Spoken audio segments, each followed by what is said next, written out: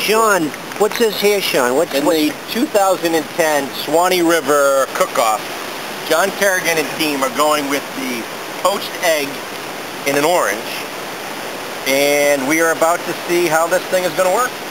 Okay, this is rather ingenious here. Shaun is trying with the aluminum foil versus the balancing on the over the fire. So fantastic. Let's take a look at Shaun's.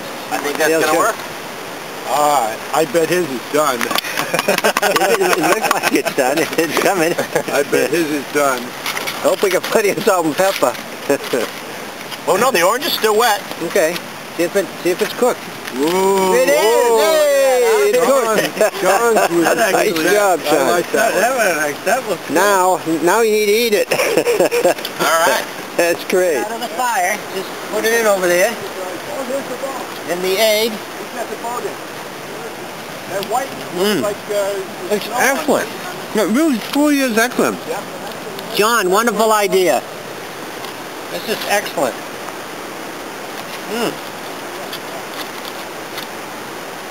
We cut the orange, install John's idea, cut the orange, about 3/4, take the top off, eat the orange, that way we have the orange juice, put the egg in. John cooked his over the fire.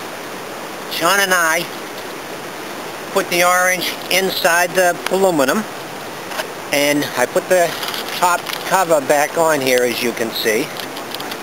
I put the egg in, and then we put the thing on and put it in the fire. It absolutely tastes excellent. No kidding around at all. Gonna put salt and pepper on it, Shaun? No? Nope. Raw? How's it taste? Excellent. Like I said before, everything out in the wilderness tastes okay. Yep. And here's all this to the ingenious of John Kerrigan, our emerald chef here. And he's with his now. He's doing something unique. What are you doing, John? You know what's amazing? Like a bacon. Wow. Yeah.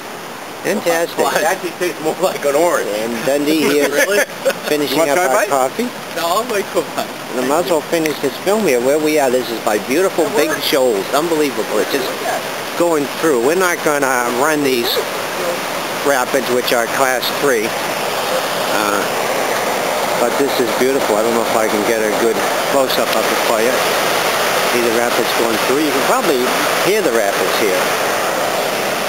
Okay. Here's a campsite, so we can get a beautiful campsite. John had a little problem with his tent. The first time experimenting. John likes to experiment with this stuff, and that's what's so fantastic with John on all these trips. He's always coming up with something different to try, and it works out great. This land is your land. This land is my land. What do you think, Shaun? You think we should run it? Think we should run it? Yeah. I would film a video that we did it. A couple of years ago I would have tried it, but in fact, the way it looks, I definitely wouldn't come down the river right because of all the stuff in there coming in, all the drop. There's about a 3-4 foot drop and all the rocks, and then you come through and you'd hit this right here. So that would be the toughest part. But so I wouldn't take that part. I'd go on the other side. No, you couldn't. It looks like there's a tree in the middle of it. Yeah, but in the middle there's an overrock. No, I'm saying go down the right and then get to the middle. Way to the right side, right. Way to the right side, and then cut over and come down the middle, and you could go down. You could do that. That would be a decent run. You could almost do that, but I'm not gonna try that. Doesn't make sense. So, how was it today, Shaun? It was super fantastic. Is it? What you like about it?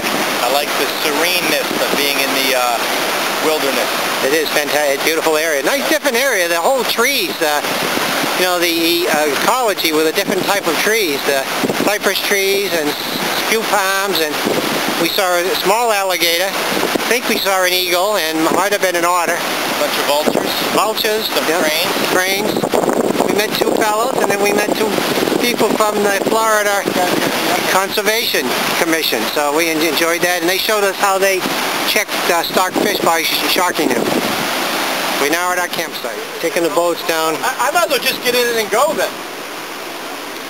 downstream so we could load the boats in a better position. We were concerned about bringing the boats over on this rough limestone. It was really rough, and we were afraid it was going to break the scratch up the bottom of the kayak. See now. So if you can't, that's it. Lean down, get the nose out and lean downstream.